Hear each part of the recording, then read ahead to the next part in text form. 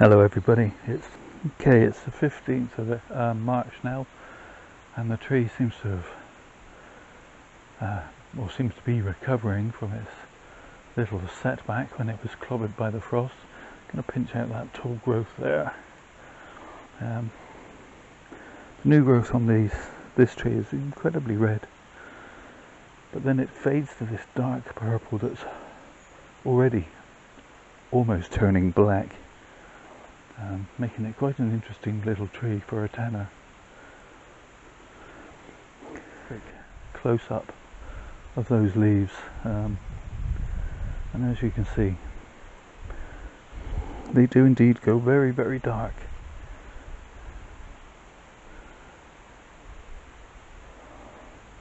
The 15th of May, and this is the cheap £10 Japanese maple that I picked up at the supermarket, that I repotted this February, and I had planned to do a timey-wimey transition video showing its new growth, and it started off quite splendidly and then was hit quite badly by a sharp frost, and we had some dieback and I had to do some trimming, but it is now finally at last recovering.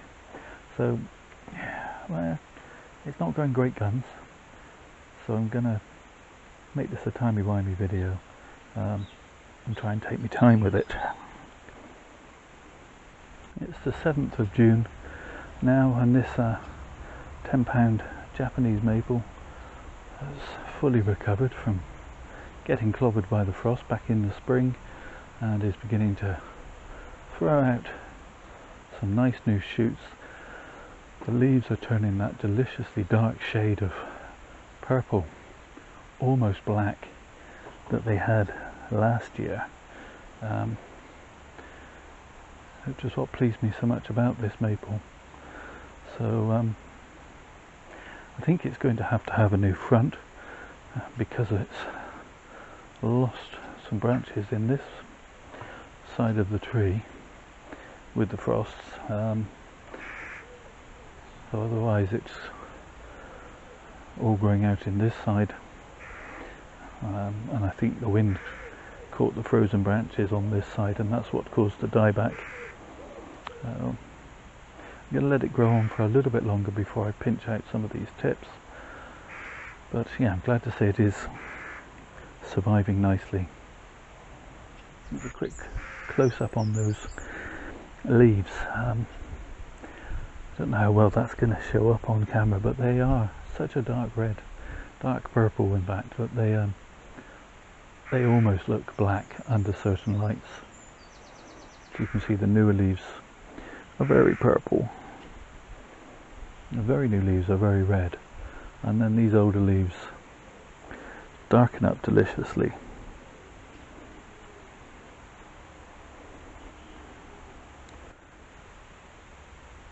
So it's the 21st of June today, and the tree's been quite slow in its growth, so I haven't really done anything more with it. I'm now going to pinch out this long growth that's been growing at the back with my thumbnail if I can. I might even try and root that.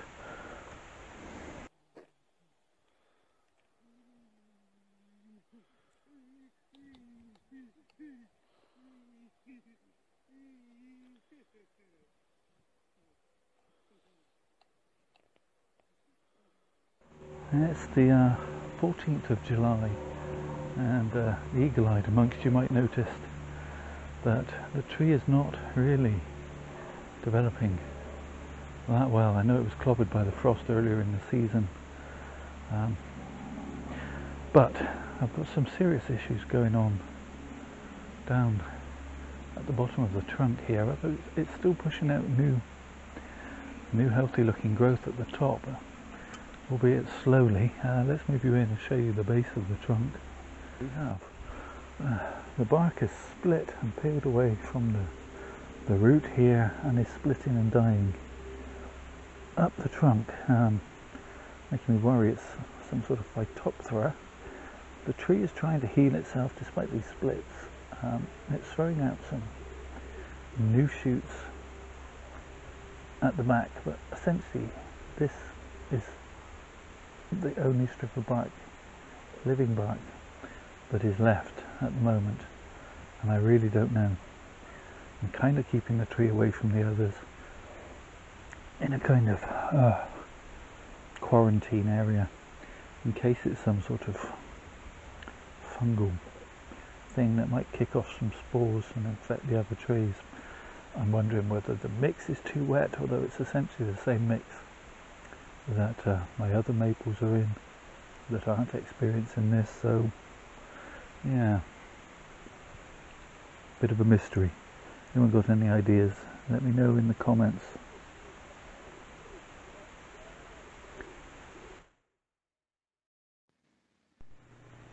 Funny story, I forgot to switch on the microphone, so I managed to record all of this with no audio, and as it's now a couple of days later when I'm actually looking at the footage, I've completely forgotten what it was I said, why I said it, and who I said it for. But anyway, the tree, as you saw in the earlier piece of video, it's got this weird dieback, and I thought the tree wasn't going to make it, but instead it shot out this huge piece at the top. It's still growing away healthily, and it's still throwing out shoots from the base of the tree, from the healthy tissue. So although I've been keeping it in a kind of quarantine section away from my other Japanese maples, I'm not entirely convinced it is a disease as such.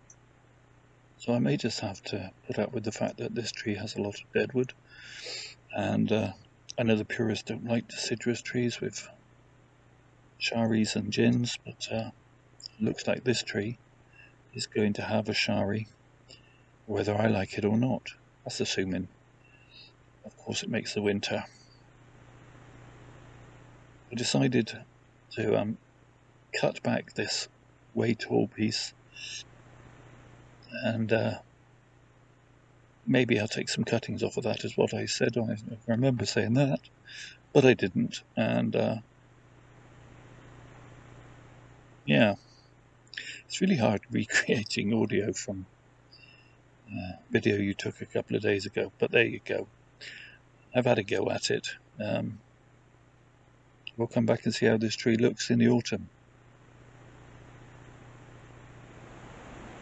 So it's the 26th of September today, and I'm still baffled by this tree. The dieback has kind of continued up this side of the trunk,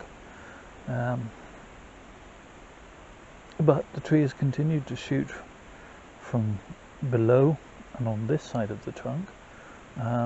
This piece in fact is growing away rather nicely, but healthily, so I'm still baffled as to what is the problem and what the long-term prognosis for this tree is going to be. At the end of the day, it only cost me a tenner and a little bit of outlay for the compost, but it might survive, it might not survive the winter. Only time will tell. I still love this almost black foliage, so if I can save it, so much the better, but as I don't know what's wrong with it, I don't know where to begin to try and save it. I'm just going to let it grow for the rest of this season. There's not much of that left. Put it somewhere sheltered over winter, and we'll come back and see what happens in the spring.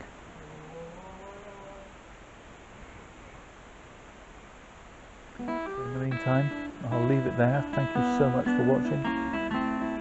Do all the usual YouTube things, the liking, the subscribing, the commenting. Let me know if you've ever seen anything like this, and whether you think the tree's destined for that great bonsai show in the sky, or whether it's going to survive. But also, please, please, please, stay safe, everybody.